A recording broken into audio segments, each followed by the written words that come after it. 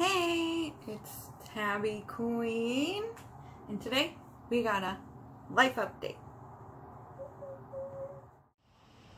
Say hi, Piccolo. Life update. So I'm super excited for this announcement today because I'm not really sure when the event industry is going to come back. To the extent that it was pre-COVID, it really makes me uncertain about my future. So I've decided to invest in myself and invest in my education.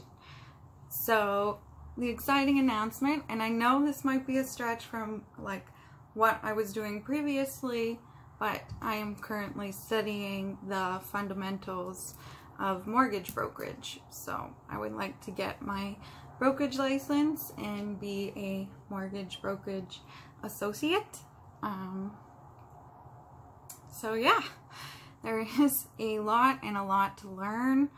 And it's a study at your own pace, learn at your own pace. But there is a timeline. I have a year to basically pass the first portion.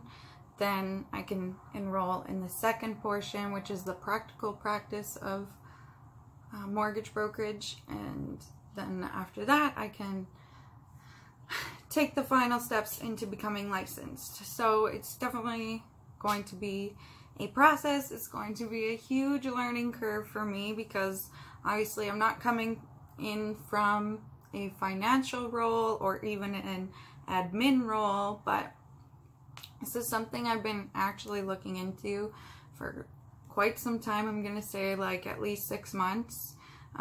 Because even before COVID hit, I realized that I can only do so much to my body. And eventually my time is going to run out when it comes to just being a box pusher in the event industry. It takes a lot of strength. It takes a lot of cardio. You know, we're just going all the time. It's just very hard on your body.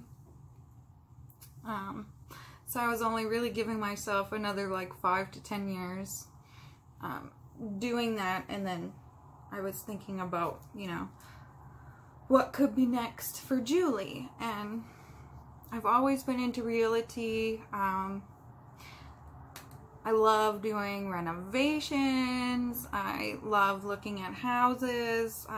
Just the whole industry intrigues me. I don't think I would be a very savvy and a very good realtor.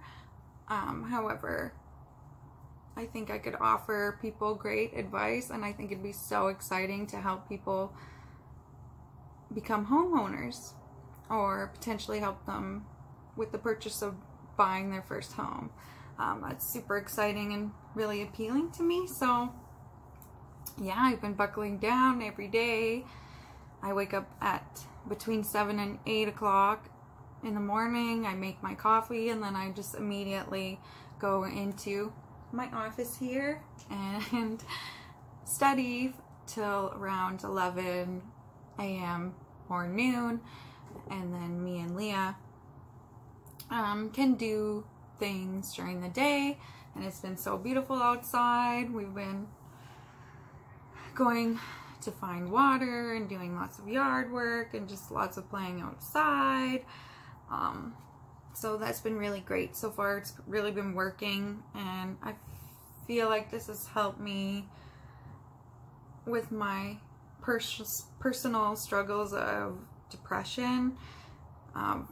Just sleeping in till noon every day and not really being motivated to like take the day. Now every day I kind of have a plan.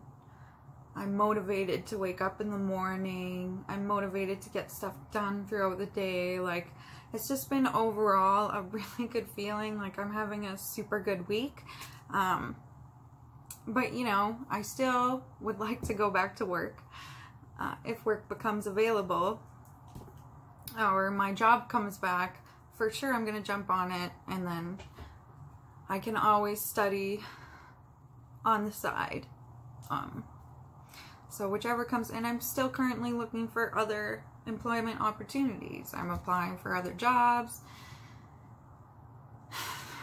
on a regular basis, but so far, nothing.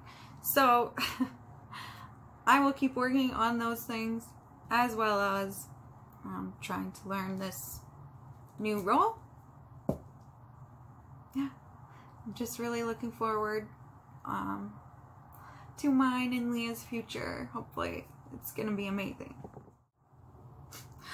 Also, does my hair look different? Why, yes it does. I updated the color last night. This time I did not dilute it with conditioner. I just straight up used it straight up from the bottle with a little bit of water. And I also didn't use the color Violet Dream. I just used Ritual and Purple Rain. So Ritual mixed with the Purple Rain on the top, and then just the Purple Rain coming down the bottom. I think it looks fabulous.